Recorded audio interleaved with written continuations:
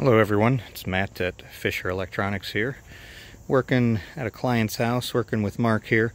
We are installing a 65-inch Sunbrite Outdoor TV for this client's patio area. TV is going to go in this area. Take a few steps back. We've got the outlets taken care of too. TV is going to go right there on that wall. We're also going to have some outdoor speakers powered by Sonos amp. So TV is going to be right there. We'll have some outdoor speakers, one right in this area and then one over here for coverage of the patio, and I'll show you this patio area.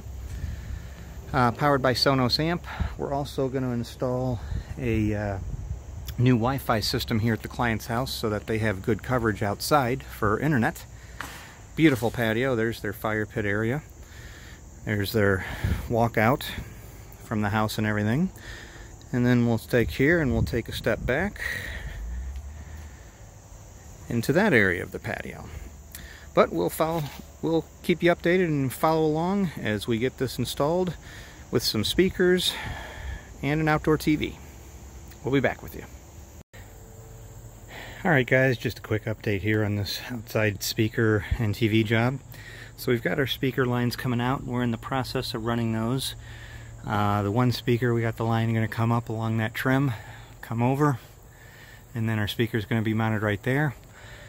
The other line we have we're in the process of running. It's going to come up, over and across, and we'll mount it kind of centered between the door and the edge of the house on that wall to cover this patio. Going to use KEF Outdoor Series Ventura 5s in black. Outstanding speaker, great job.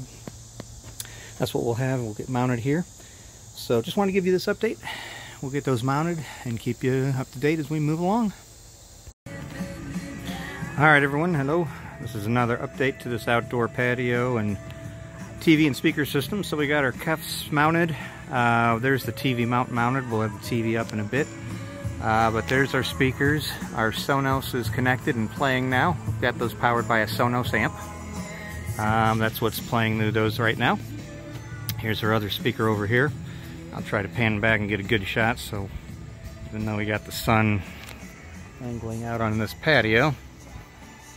Okay. There's our one speaker there. There's the other speaker there. Again, the TV mount.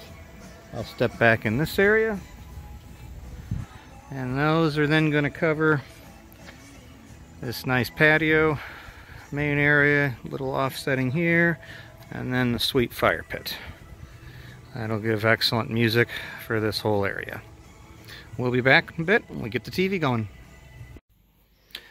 Hey guys, one quick update to that. Our Sonos amp is here in the basement. We've got it here next to the breaker box with our speaker lines coming in right there. They carry over this way.